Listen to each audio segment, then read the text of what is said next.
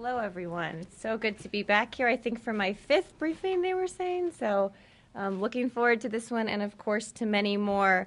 As you know, there's a lot going on in the world. Secretary Kerry is currently in Cairo, working to see if we can make progress on getting a ceasefire with Gaza. I was in Vienna for the last few weeks, working on the Iran negotiations on the nuclear program. Lots going on there as well. Obviously, you've seen all of the news about Ukraine lately. I've spoken to it a number of times in the briefing over in the State Department, but I'm sure there are questions on that as well. So with that, I think I'm going to go ahead and open it up to questions. I'm going to try and get to everyone.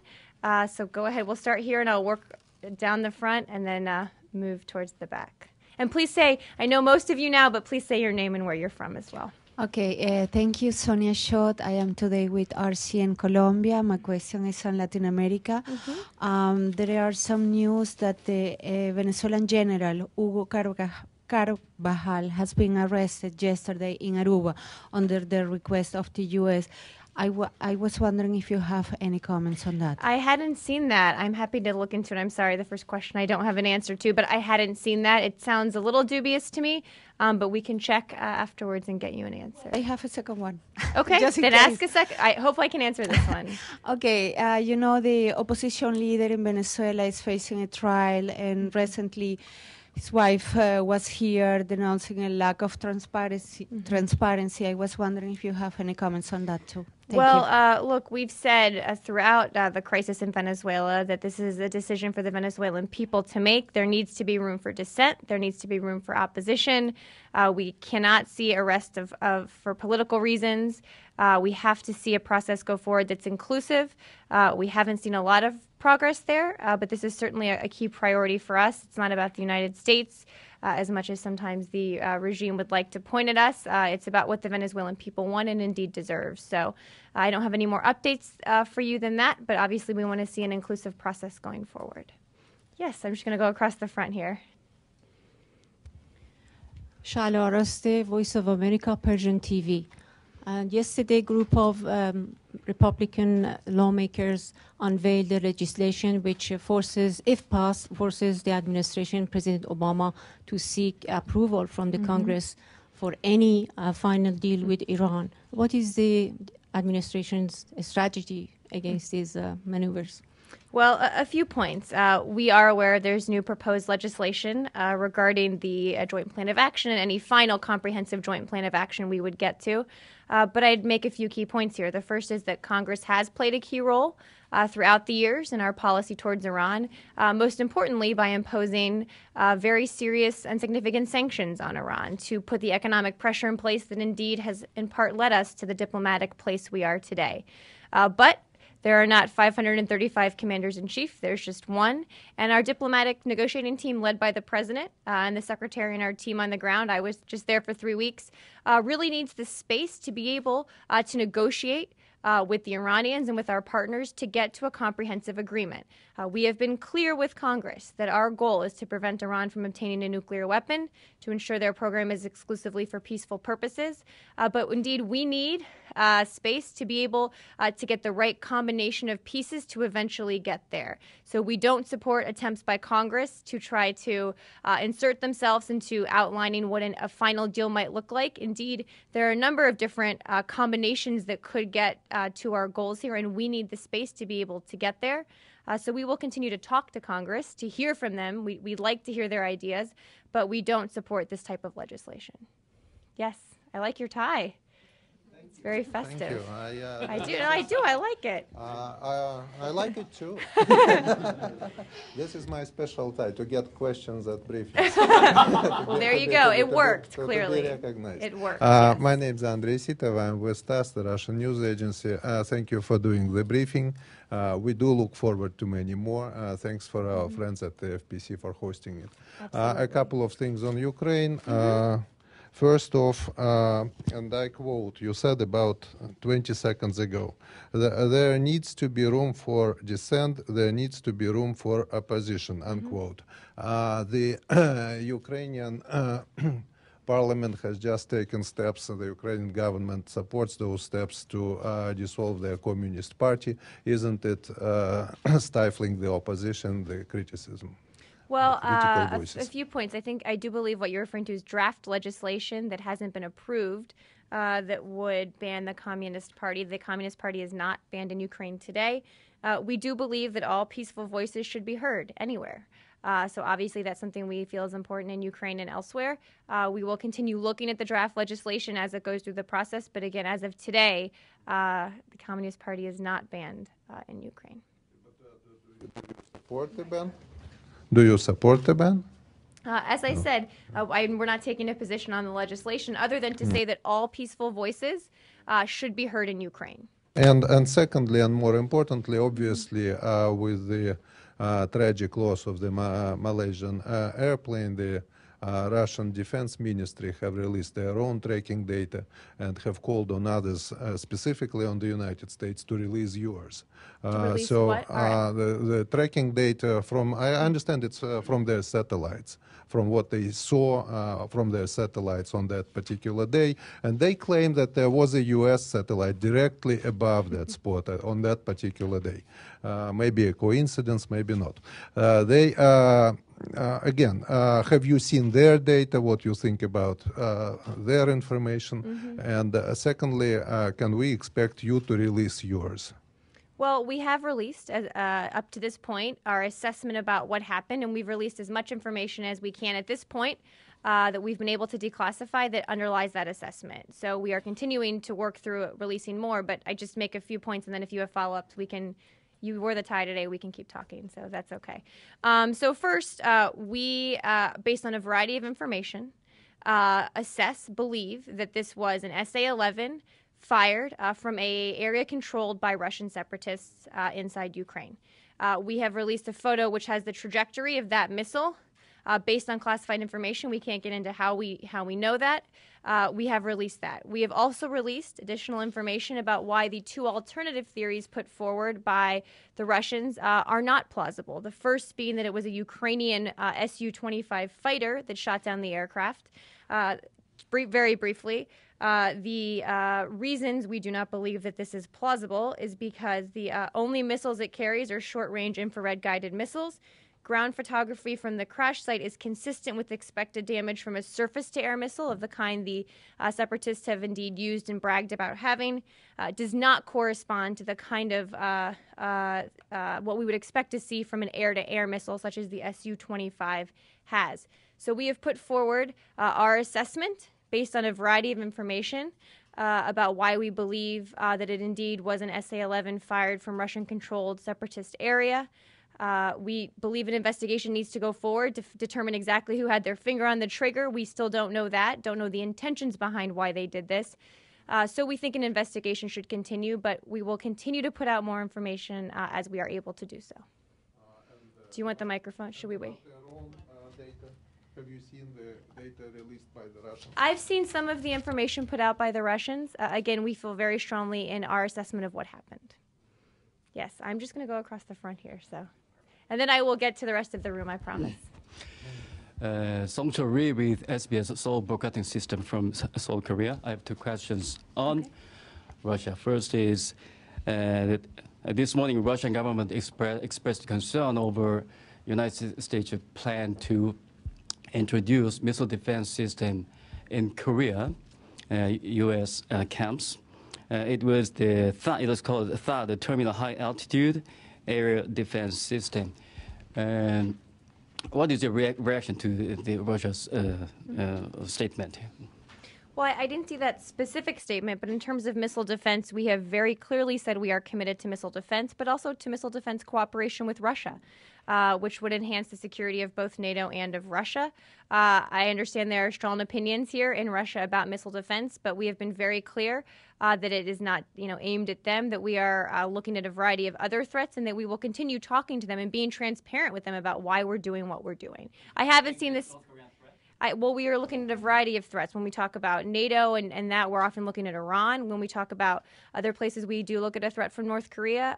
But, a variety of threats we're looking at, but they are not designed to deter anything from Russia. Indeed, we've said we will cooperate with Russia on missile defense.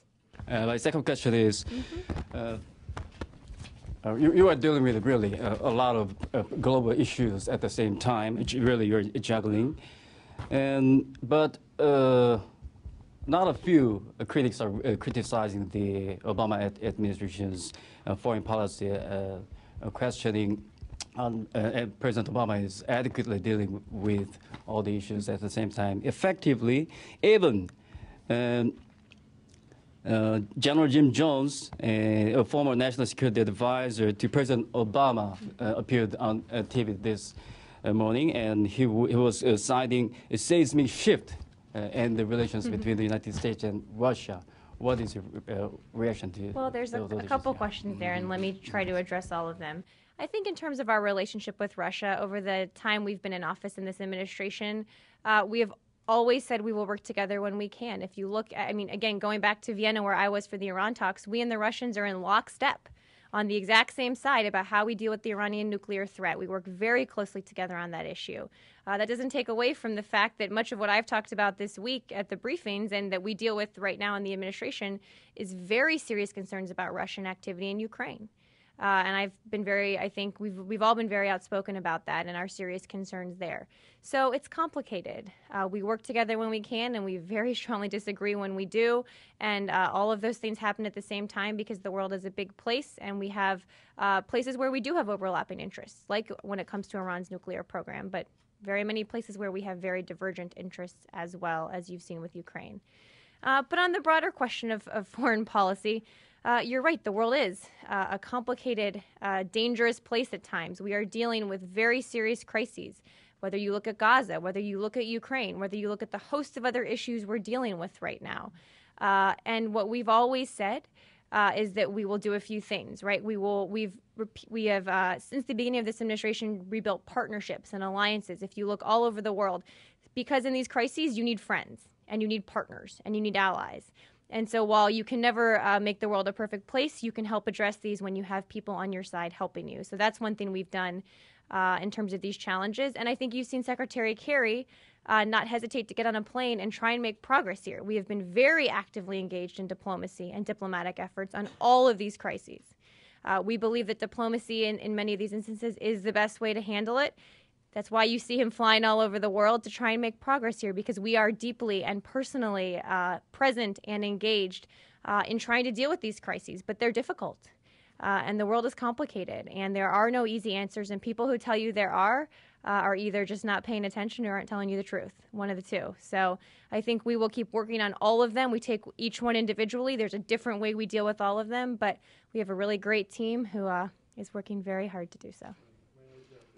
Yeah, we can go back. Yes. But you need a microphone, Andre. What is your biggest success story in terms of winning new friends? Thank you. Well, look, when we took office, I think you can look at when we took office in 2009, which feels like an eternity ago, probably to all of us. A lot of our relationships had waned in Asia, in Europe, all around the world. They had been 8 years of neglect and in some cases outright disagreement. So we have worked very, very hard over the past, I think now 6 years, is that how long it's been, to rebuild these alliances. If you look, again, at the P5+1 and Europe and how we're working on Iran together, we built an international coalition on Iran, not just at the negotiating table through the P5+1, but with all of the countries that buy oil from Iran, with all of the countries who've put sanctions in place, whether it's Japan, South Korea, the UAE, India, China, all of the countries we've brought together to put pressure on Iran. That was done with really painstaking diplomatic work, with people going all over the world and saying, this is why you should join us, even though it's really tough for many of these countries economically. So I think that's just one way we've done it. But again, look, these are tough challenges that we face. I'm actually going to go to New York for a question, if they can hear me. Thank you, Marie. With regard to the recent development in the Gaza Strip and the bombardment of the UNRWA school in Beit Hanun, and the increasing number of innocent civilian casualties, what does the Secretary Kerry have to say about the recent development, and would that be categorized as a war crime from the U.S. Department of State perspective and precedence? And with regard to Iraq, and excuse me, I'm going to bundle my questions. Let me do Gaza first. You stay there, and I'll come back to you for Iraq, okay? So I don't forget. So just stay there. On the UNRWA school, we are deeply saddened, very concerned about the tragic incident at the UN facility today. We're still trying to determine the facts, but I think the reason the secretary is on the ground in Cairo, has been shuttling back and forth trying to get a ceasefire here, is because everything that we see happening needs to stop. We are increasingly concerned about civilian casualties on the Palestinian side. We've seen, many rockets being fired from Hamas into Israel. So the secretary is very committed to seeing if he can get a ceasefire here. Obviously, it's very complicated, and it takes a lot of work on all sides to get that done. So we will continue working on it. We are very concerned by the rising civilian casualties. We think the Israelis need to do more to prevent them, and we'll keep talking to them about it. Now, your second question on Iraq.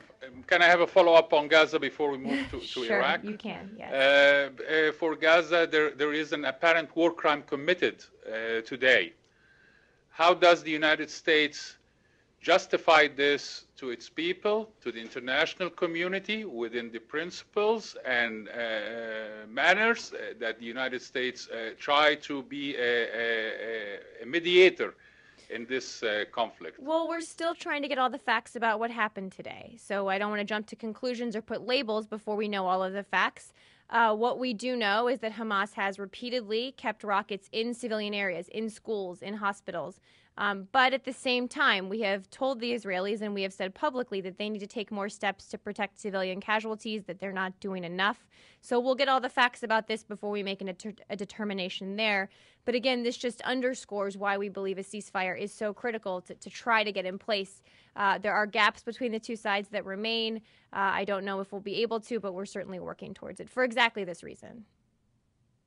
Moving along to Iraq, the Islamic State in Iraq and the Levant is persecuting Christians, Shiites, Yazdis, people from the Shabak, just for their religious faith and affiliation.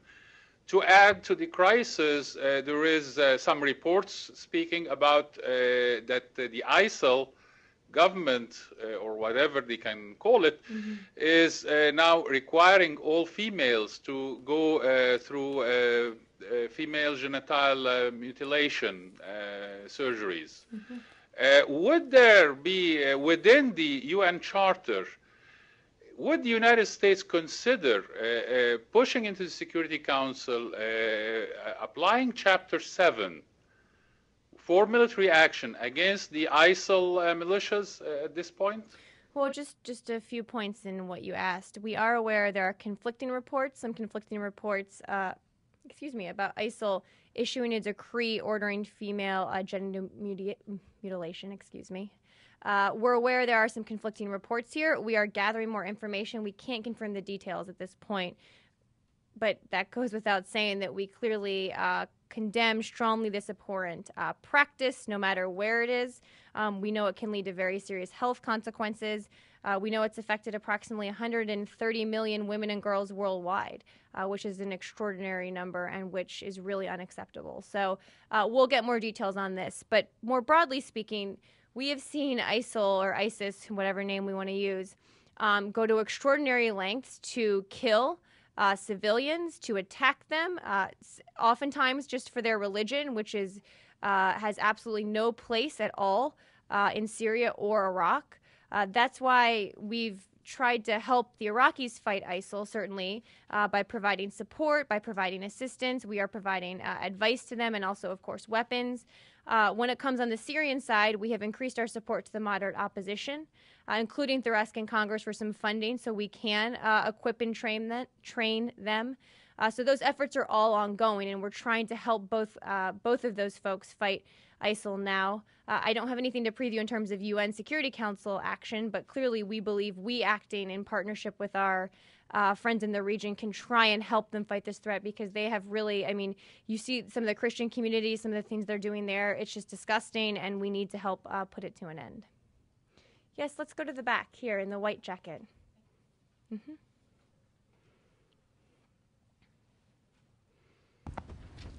Thanks for doing this briefing, Ms. Harf. My name is Maria Garcia. I'm with Notimex, the Mexican news agency. The U.S. Bishop Conference sent a letter today to Secretary Kerry, and they asked to change the trade and economic policies in Central America, and also address the issues of drugs here and the trafficking of armaments. Mm-hmm. I wonder if the Secretary has any knowledge of the document, and if you have any thoughts about that. Well, I haven't seen the letter yet. You said it was sent today? Yeah, I'm sorry. I haven't seen it, and I'm not sure if the Secretary has yet. As you know, he's traveling, and I'm sure it will get to him soon. Obviously, and I was actually with the Secretary during his last trip there to Mexico City, there are a whole range of issues we're working on in the region, including the security issues and when it comes to drugs and trafficking and those issues. We've talked a lot about the unaccompanied minors and children issue that we've seen coming across the border in such huge numbers lately. So there's a whole range of issues. Trade, you mentioned, is one of them as well. So we'll take a look at the letter when we get it, and I'm sure we'll have some thoughts on it then. But suffice to say, I don't have any specific thoughts because I haven't seen it yet. I'm sorry. Yes, let's go right here in the middle. And then I'll go to you. Let's do you first, and then you're next.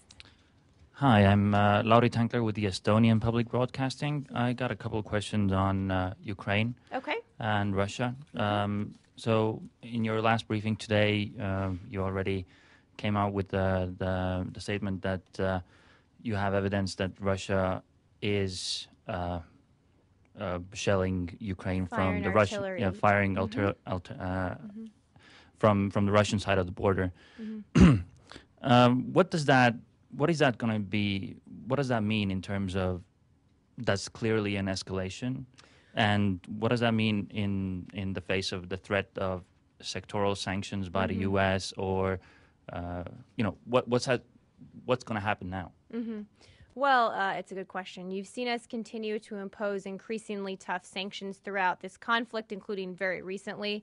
And we have more ready to go if we think it's appropriate to do so. So we're particularly talking with our EU and European partners about how we can all impose more costs on Russia here. We know they've already had an impact. I don't have anything new to announce today in terms of what might come next. But we have more steps ready to go, and we are willing to use them if we see more escalation of this kind. The European Union is under more and more criticism about not getting a decision done and pushing it forward to Tuesday and so on. Does the administration still believe that it's addressing the Russian question in lockstep with its European allies? Well, we do. We coordinate very closely on this, and we do think that the downing of MH17 should be a wake-up call for Europe. This happened in their backyard. There were many Europeans on this plane. This can't go unpunished. So I think that's a conversation we're having. We do, at the same time, know that it is Europe is much more economically intertwined with Russia than we are, for example, and we don't want them to have to take steps that would adversely impact their economy while trying to impose costs on the Russians. So it is a balance, but we think there's a way to strike it where they can impose more costs, and we're encouraging them to do so. I think I just encouraged them to do more, and have said this should be a wake-up call, and we haven't seen them do more yet, so we saw them do a little bit coming out of the Foreign Affairs Council meeting this week. No criticism, but we will keep working with them. We know it's hard, but we do think more costs need to be imposed. Yes, I'm going to go to you, and then I'm going to go to New York next. So one more here and then to New York. Thank you. Inga Czerny for Polish Press Agency, PAP. Could you please tell us if it's a good or bad thing that European Court of Justice in Strasbourg today found Poland guilty of helping the US setting up the secret prison of CIA where people were tortured? And generally, how do you find the fact that Poland is being held accountable for this, and in US nobody was actually charged?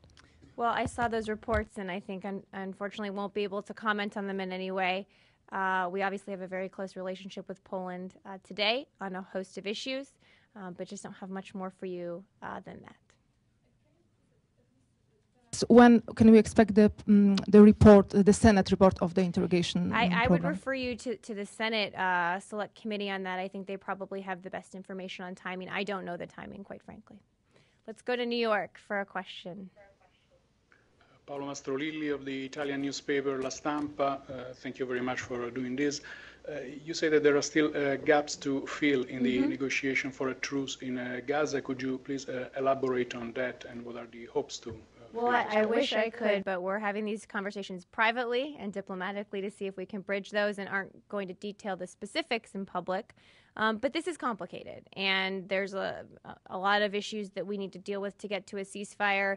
A lot of different partners we're working with. The secretary today has spoken with the Turkish foreign minister, the Egyptian foreign minister, the Qatari foreign minister, the Israeli prime minister, the French, the Brits, the Jordanians, a whole host of people, not all just on this topic, but to try and get everybody who has some influence with Hamas or with Israel to try and get us to a place where we can all agree on a ceasefire. Obviously, we don't talk to Hamas because we consider them a terrorist organization, but there are some of our partners who do. So we are trying to bridge the gaps through any means we can, but it's hard, and I don't want to downplay how difficult it is. Thanks. Let's go to you in the back.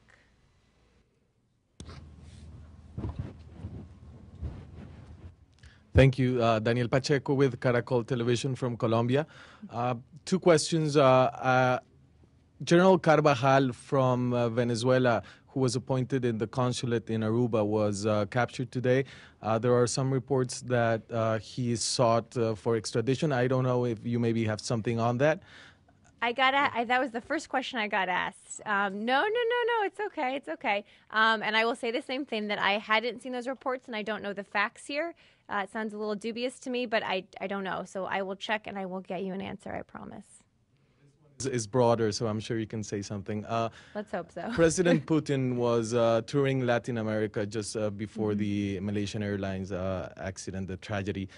He was welcomed in Argentina, in Brazil. He even met with President Santos, a big ally of the United States.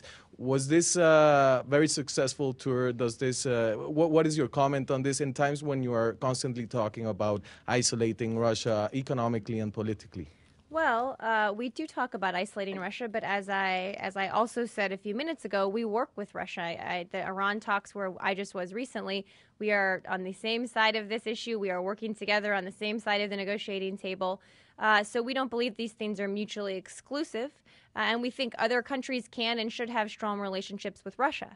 And we work with them on many issues. So I've seen some of the reports from his trip there. I know a number of folks were in the region for the BRIC summit. And look, we believe countries should have relationships with other countries. Doesn't mean they shouldn't make very clear when they disagree with them, which of course we do in this case. Yes, coming up to you. Michael Ignatiou from Mega TV, Greece. Maria, you and other officials of the American government, you are asking the Russians to withdraw from Ukraine. You are doing this every day. But at the same time, you never ask your friend and ally Turkey, for example, to withdraw from Cyprus. As you know, Turkey has occupied Cyprus for 40 years. What is the difference or differences between the two cases? Thank you. Well, I think there are many differences that I'm happy to talk about. In terms of Cyprus, we fully support the ongoing process under the auspices of the UN Good Office's mission. Have urged both parties to seize the opportunity to make real and substantial progress toward a settlement that reunifies the island as a bizonal and bicommunal federation. We, as the United States, are willing to assist in any way we find useful. I know that there are a lot of strong feelings on both sides of this issue, but there's a process in place here to get a resolution here, and we fully support that process and can help in any way we can, but completely different situation. Yes, I'm going to go to the gentleman in the middle back here with the blue shirt on. Yes, you. Hi. Thank you. My name is Oliver Grimm for the Austrian newspaper Die Presse. I have a short follow-up and then a question of public I just spent a lot diplomacy. of time in Austria. So. It was lovely. Pretty nice. I think I saw the pictures from the it secretary. Is. The short follow-up on the European Court of Human Rights question on Stara Kikute. Can you just explain why the administration wouldn't comment on this court's finding? I do recollect that you quite regularly comment on European, legal findings by the European Court of Justice or the... Sometimes we do, sometimes we don't. So if you could explain that. And then the second question would be about the reform of Voice of America. What do you make of criticism that the, I think it's called the United States International Communications Reform Act that is in Congress now would sort of impinge on the editorial independence and the journalistic freedom of reporters working for Voice of America, Radio Free Europe, and so forth, by turning it into a public diplomacy tool as it is envisioned and planned in this legislation. We support Voice of America remaining as it is. Believe it's a very important journalistic outlet. There may be some of you in the room from Voice of America or from other related outlets, and we, I don't think, would support efforts to take away some of the independence like we've seen some people on the Hill want to do. So I don't think that's something we would support. We'll keep talking to Congress about it, obviously. On the first, we don't always comment on those kinds of cases, particularly when they involve allegations about U.S. intelligence activities. So unfortunately, just don't have more of a comment for you on that. Yes, I'm going to go behind you to this woman whose hand is still up. Yes, in the black shirt. Hi, Lisa Rizzolo from ARD German TV. And I know you were asked at your earlier briefing about the European Union putting out a statement about the execution in Arizona. And I just wanted to see if you've seen anything on that and if you have anything. I'm sorry. I literally ran over here right after the briefing and hadn't seen it. I've seen some of the press reports about it. And if we can take a look and if there's an additional comment to make, I'm happy to get it around to folks. Just running around a little bit today. Sorry. Let's go right here on the left. Hi, thank you. I'm Chuan Junwang from China's Guangming Daily.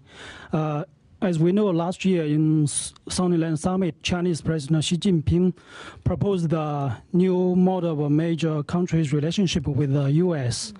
During that time, President Obama and later on high officials from the U.S. all give positive reaction on that proposal. But recently, especially in the past 3 months, I noticed that during the meetings with the Chinese officials, the U.S. officials seldom use the new model of a major power relationship with China. Even in the SED, in the past SED, President Obama only used the new model of a relationship. So I just wonder if the U.S. has changed the position on this new model, and how U.S. and China should move forward regarding that. Right. Well, no, we haven't. And you're right. President Obama and President Xi made clear at Sunnylands last year that they are committed to building a historic bilateral relationship based on really 2 critical elements, and both are important. 1, practical cooperation on areas where we do cooperate, and then 2, constructive management of differences when they arise. And I think that is both of those have been the hallmarks of our relationship going forward. At the SNED, there were a number of very productive conversations that came out of those meetings. Again, cooperation where we can and constructive management of differences when we have them. Those both underpin our relationship, and nothing on that has changed. Yes, let's go in the middle here. And then I'll come up front to you. Michael Hernandez, Anadolu Agency. Today at the State Department, I believe you said that something like 3 times the Secretary has been in contact with Foreign Minister Davutoglu. Yes, today he's spoken to him 3 times. Perfect. Okay. That's among the most, or the most, that you outlined during the earlier briefing. I was wondering, what is behind this close consultation between the Secretary and the Foreign Minister? What's motivating it? Yeah, well, it's not. So just to be clear, he's made, at the count as I have on here, 15 or so phone calls today, many of them related to Gaza. So it's part of his broader engagement on Gaza. He's spoken to the Qatari foreign minister twice today as well. So it's at least with the Turks and others related to how we can push the parties to a ceasefire in Gaza. The other consultation, much of it has been on Ukraine and MH17. Yes, I will go back here. Yes. I'm Anwar Iqbal. I work for Pakistan's Dawn newspaper. There is a Pakistani delegation here, and they met Deputy Secretary Burns and Dan Feldman and other officials of the state and the White House.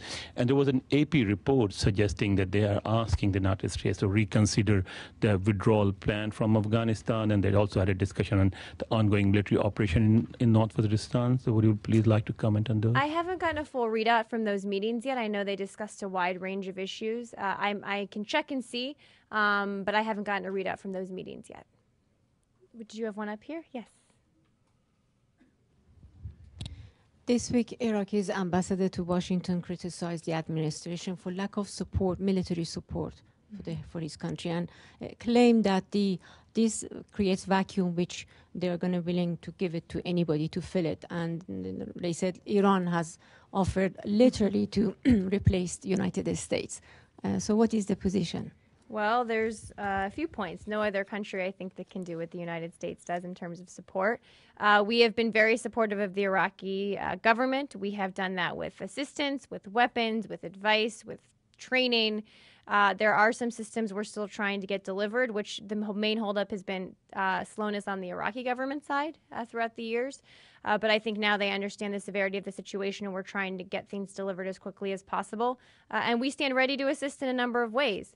But at the end of the day, this is not a problem we can fix for the Iraqis. It is a problem that needs to be fixed by them. We saw today a president being named. Next step is the prime minister. So we can hopefully soon have a new government in place that can put forward a strategy to deal with this terrorist threat as we go forward. And we'll help them as they do it, but we can't do it for them. So I think we are looking forward to working with the new government and seeing what else we could possibly do to help. Well, we don't work with Iran in Iraq. We have spoken on one occasion to Iran about it on the sidelines of another meeting many weeks ago now. But look, we're not going to coordinate with Iran on Iraq. What we've said is any country in the region, including Iran, should use its influence over different parties in Iraq to pull them together, to promote an inclusive government, and that it's the Iraqi army and security forces that need to fight this threat. It's not militias. It's not anything outside of the government. And so we're encouraging all parties, including Iran, to do so.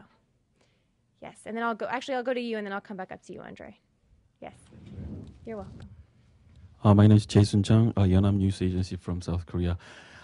Chinese Foreign Minister Zhang Ye-si has said today that the United States should lower the bar for resuming the six-party talks.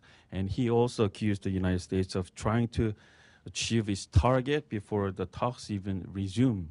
What's your response? Well, I didn't see those specific comments, but we've worked very closely with the South Koreans and other partners on the denuclearization of the Korean Peninsula. We are very committed to it. We've said that the North Koreans need to take certain steps before we can get back to the table, and we'll continue to have those conversations. The United States is basically ignoring this problem of North Korean nuclear program, and while this communist nation is strengthening its nuclear capabilities day by day.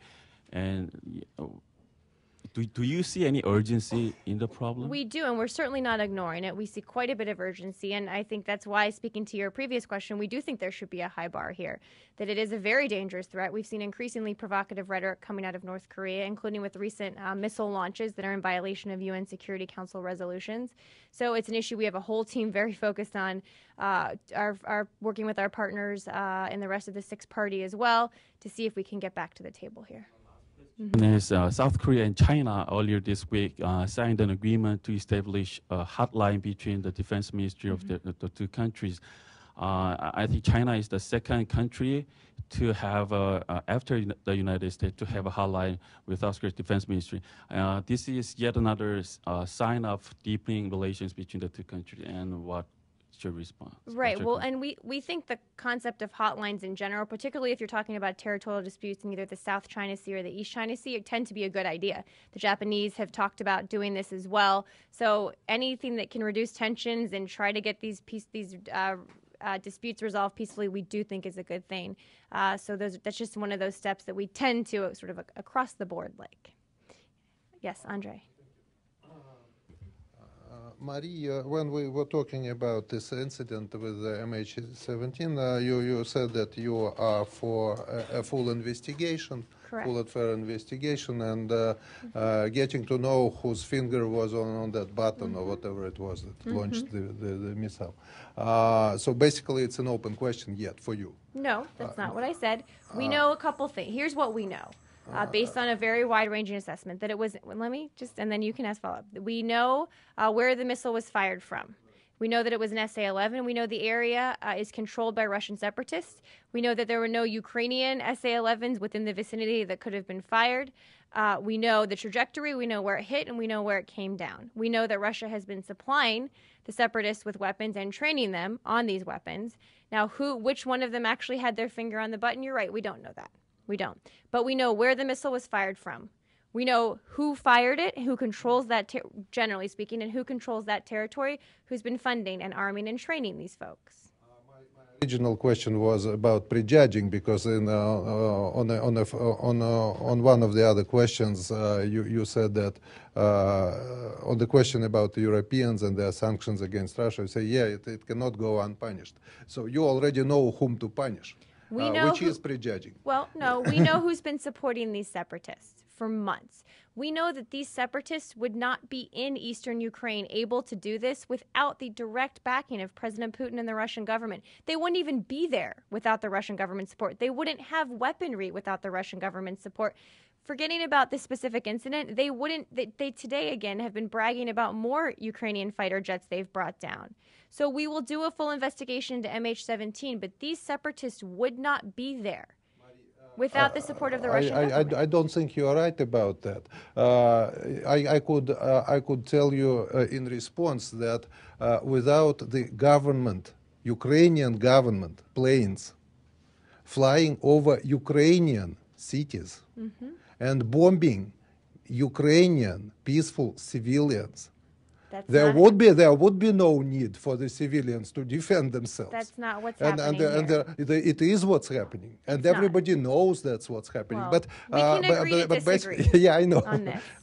But we have a preponderance of evidence on our side. But the question that I wanted to ask about this was,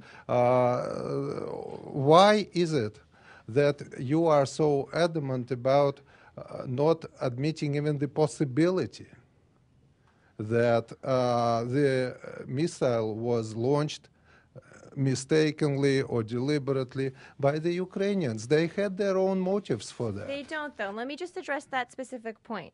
Russia did release a map with alleged locations of Ukrainian SA-11 units within range of the crash. We are confident that this information is incorrect. We have information that the nearest Ukrainian operational SA-11 unit is located well out of range from both the launch and the crash sites. So there were no Ukrainian SA-11s within the range. So again, we can't make up our own facts here. We can't go on hunches. We have pictures of where this was launched from. We can see the trajectory. And so what we need now, as President Putin himself has said, is a full investigation. We need to see that backed up with actions, and we need to see some accountability. Information, not information coming from Twitter or from the Ukrainians or whatever. No, this is our information. We have eyes on this area, and we've seen some of this. Yeah. Yes.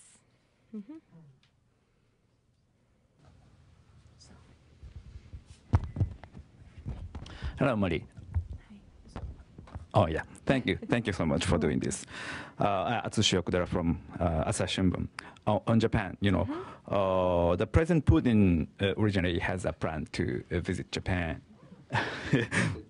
And as you know, Japan is preparing for a peace treaty with Russia, and we have territory issue and northern territory issues. So I'm just wondering, are you supporting these Japanese efforts for resolving that we want the Japan country to have good relations with its neighbors and with other countries in the region. I don't have more of a comment than that on what you asked about specifically. I think probably up to the Japanese to speak about that. Again, we believe that Japan should have good relationships with its neighbors. Japan is one of our closest alliances in the world. We work together on a whole host of issues, one of our most important friends that we have, and so we'll continue working together. And at the same time, the no DPRK, abduction issues, probably it's on the dry 6th that Secretary Kerry spoke to Foreign Minister Kishida of Japan. And there's some report indicate United States is concerned about the lifting sanction or visiting, Prime Minister Abe is also has also there is a possibility to visit North Korea. Do you, what is the position and are you concerned about the visit to North Korea? Well, in terms of the abductions issue or whether the Prime Minister will go to North Korea, we support Japanese efforts to resolve the abductions issue in a transparent manner. I am aware of press reports indicating that Prime Minister Abe is actually not currently considering a visit to Pyongyang. I know there's been some conflicting reporting out there, but I don't think he is right now. I think the Japanese government probably has the most up-to-date information on that. Let's do a few more. Yes, right here. And then I'll go up to the lady in front of you. Thank you, Mary. I'm from China News Service. Just now you mentioned if it's necessary, United States will have more steps to sanctions U.S. The Russia if the tension escalated. So how do you define that? And yesterday, reports say United States officials told CNN that more troops are moving to the border of the Ukraine. Is that one of them? Well, that's certainly, we would consider that escalation, yes. Look, there's not one blanket definition here. We take a look at the steps across the board that we've seen. We make assessments on a day-by-day basis. People are very focused on this. We have more steps ready to go if we decide to take them. But, it's an ongoing process here. And there is a diplomatic path forward. We have consistently said that even as we increase pressure, there's a different path that Russia can choose to take.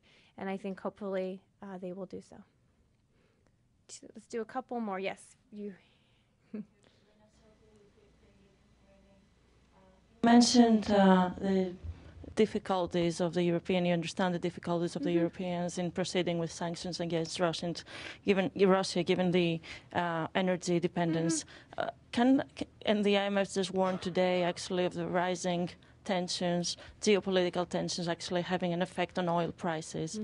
And I can tell you from experience, the oil prices in Europe are much higher than what they are in the United States, especially in some countries like my own, which are also coming out of a very difficult crisis. Now, what can the U.S. do to assist Europe in its effort towards more energy security and diversification? Are you working with them on specific projects? We're working together very closely. It's a conversation we have all the time because we know it's difficult. And we know that as more costs are imposed on Russia, it will get harder for the Europeans across the board on this issue.